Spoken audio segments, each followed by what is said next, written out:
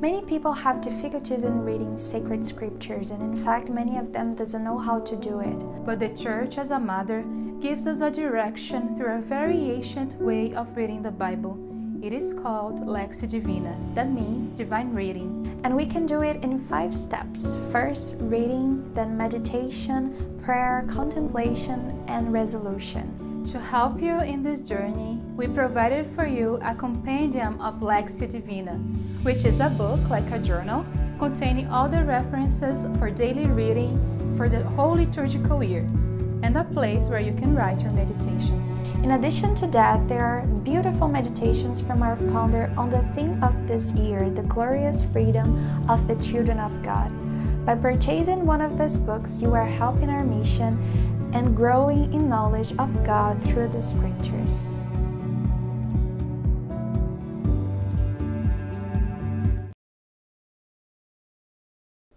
Hello everyone, happy Sunday.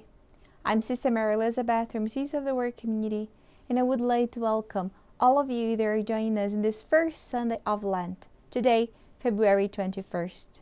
And for the readings of this Sunday, we will be reading for the first reading Genesis chapter 9, verses 8 to 15.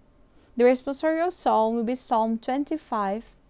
Second reading is from the first letter of St. Peter, chapter 3, verses 18 to 22.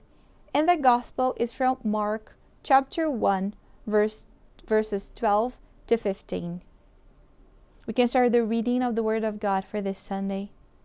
A reading from the book of Genesis. God said to Noah and to his sons with him, "As for me, I am establishing my covenant with you and your descendants after you, and with every living creature that is with you, the birds and the domestic animals, and every animal of the earth with you, as many as came out of the ark. I establish my covenant with you, that never again shall all flesh be cut off by the waters of a flood, and never again shall there be a flood to destroy the earth." God said, "This is the sign of the covenant that I make between me and you and every living creature that is with you for all future generations. I have set my bowl in the clouds, and it shall be a sign of the covenant between me and the earth. And I bring clouds over the earth, and the bowl is seen in the clouds. I will remember my covenant that is between me and you and every living creature of all flesh. And the waters shall never again become a flood to destroy all flesh." The word of the Lord. Thanks be to God.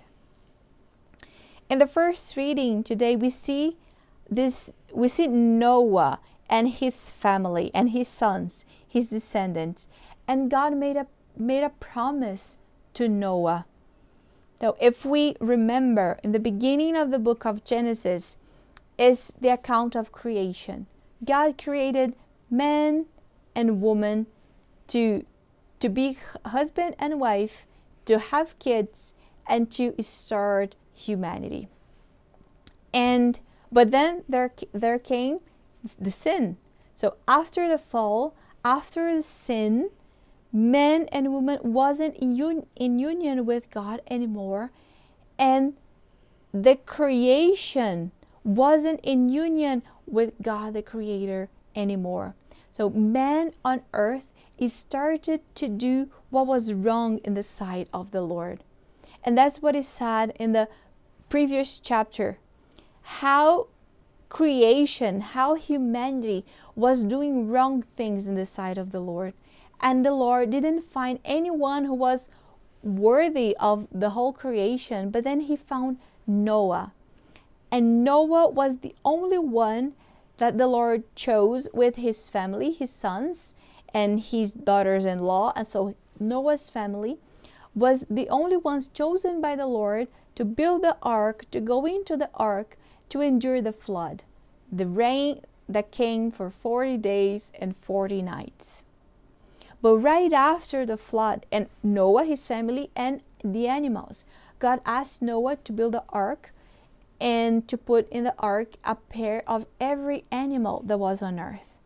After the flood, it is this chapter that we see now, God made a new covenant with his people. He says, I am establishing my covenant with you and your descendants forever, for the future generations. God made a covenant with his people that he would never destroy humanity again. But we see in these waters of the flood a prefiguration of baptism. We see baptism in these waters of the flood. And we can see creation in it. So when we are born, we are this creation from God. But because of the fall, the first fall, we are born with sin, with original sin. But then baptism comes and cleanses us. But baptism comes and makes us this covenant with God. So we become children of God.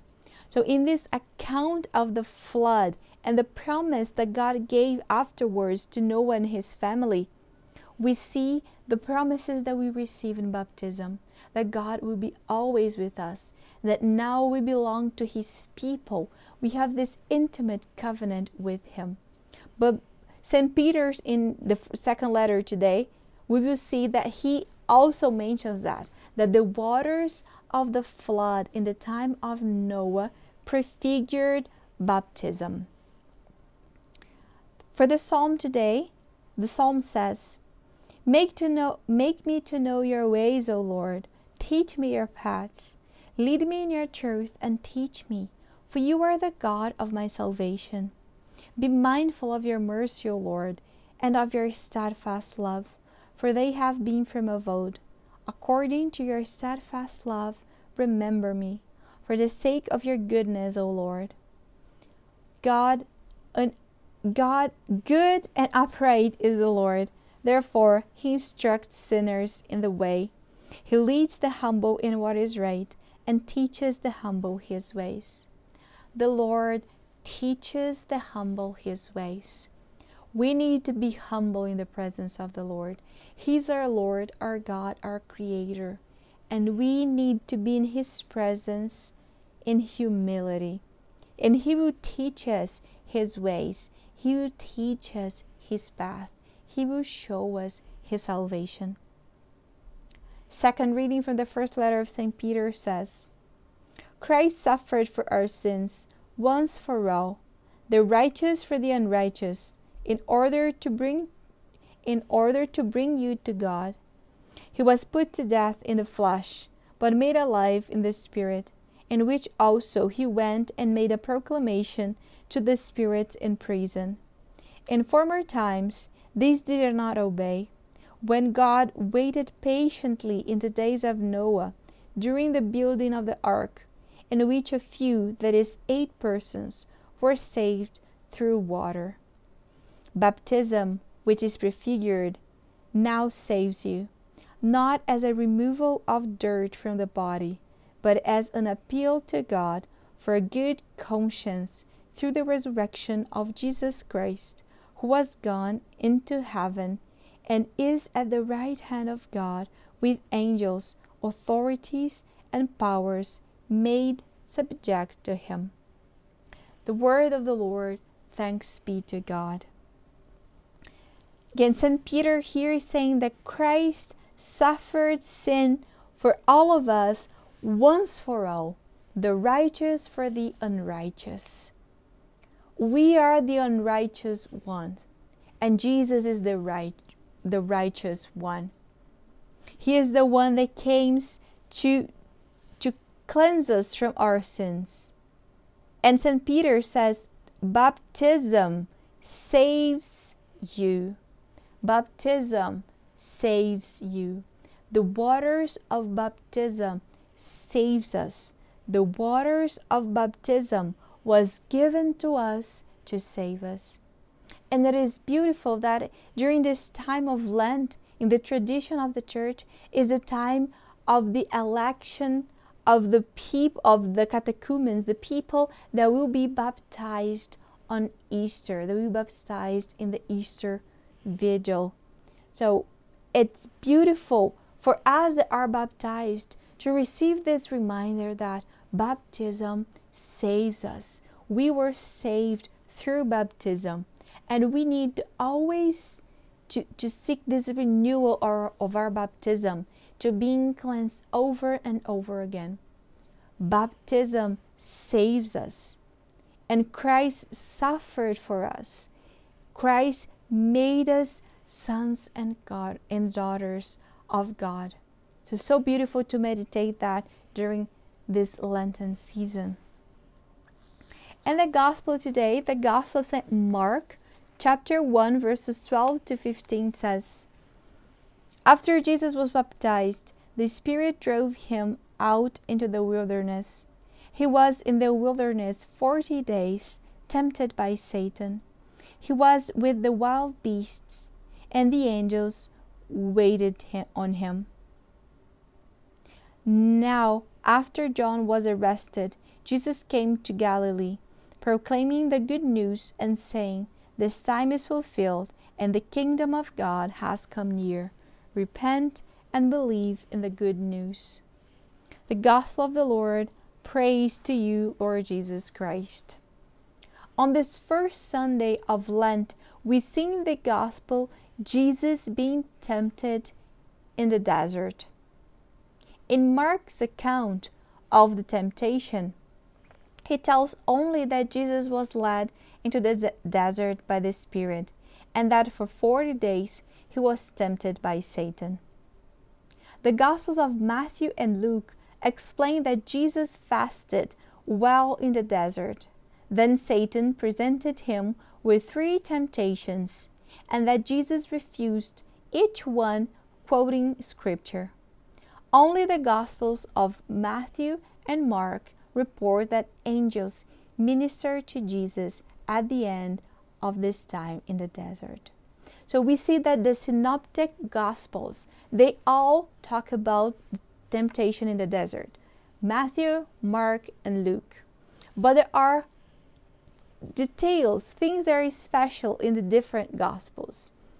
Mark does not mention that Satan tempted Jesus with 3 temptations, and Jesus refused. Jesus quoted sacred scripture to say no to those temptations.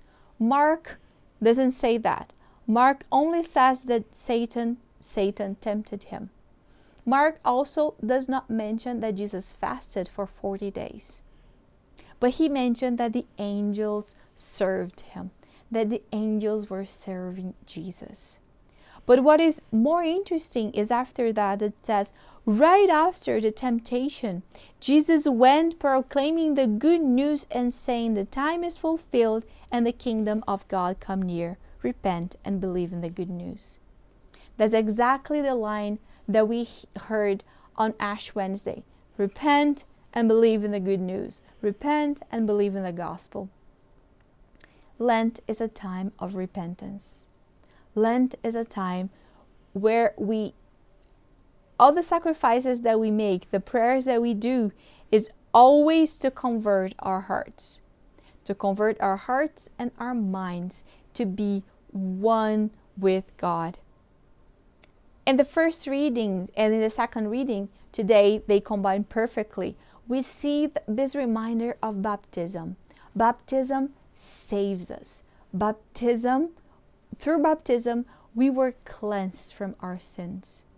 But then, that's not the end. Baptism is only the beginning.